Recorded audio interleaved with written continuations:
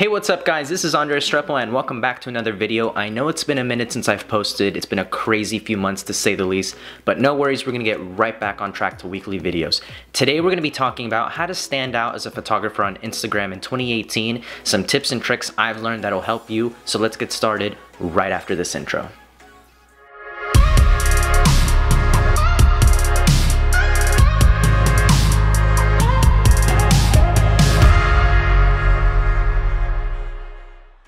Okay guys, so tip number one, this is going to be keeping a consistent feed. If your page has a certain theme or a certain style to it, people are going to know what to expect from you every single time that you post. If they love your work and your vibe, they're going to hit that follow button and look forward to your posts every day.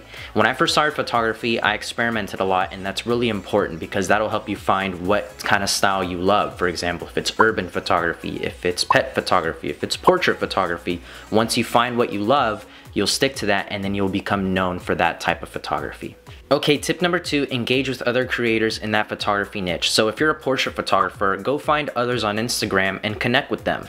You can learn so much from this. You can see how their feed is laid out, how they edit their work, and so much more. As for me, my feed is all about creative photography. So I'm always looking for other photographers that are doing similar work and have a similar style and engaging with them. The goal is to get Instagram to recommend my account when other accounts follow those photographers because we have similar work. Okay guys, tip number three, using the right hashtags. This is really important and can help your work get discovered by hundreds, if not thousands of people with a single post. You just have to know what tags to use. So what I mean about using the right tags are using tags that are relevant to your work. So if you're a car photographer, you're going to use tags that are relevant to that type of photography. Same thing if you're a landscape photographer or an urban photographer. You're not going to use tags that are completely opposite of that because it's just going to throw your audience off. Again, for me, being a creative photographer, I'm going to use tags that are relevant to that because I want pages or other people to discover me in that type of photography. Another tip within this tip is tagging feature pages. These are pages that are simply dedicated to reposting photographers and showcasing their work to thousands, if not millions of followers,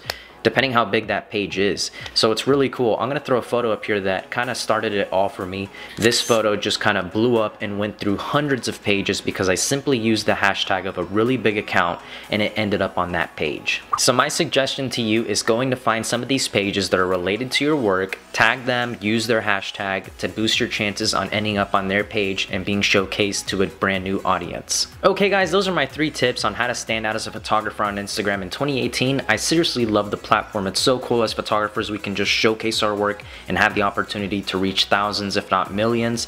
It's just super awesome in this day and age that we can do that. So a quick recap: keeping a consistent feed in a certain style, engaging with other creators in that photography niche, and then using the right hashtags. Those are my three tips to help you boost your work in the Instagram community. And guys, here's one last bonus tip. Just use honest, genuine engagement. That goes a long way, especially if people take the time to comment on your photo and like it. Make sure to thank them because they're taking the time to stop and appreciate your work, and they're supporting your dream and what you love to do. So genuine engagement goes a long way, and that's honestly very important, just like these other tips, if not number one. Okay guys, that is it for this video. Thanks so much for watching. Leave a like if you enjoyed. Comment down your thoughts. I'd love to hear if you have any other tips and tricks for Instagram in 2018. Subscribe if you haven't already. I would love for you guys to be a part of my channel. It's all about tutorials, vlogs, and other tips and tricks like this video.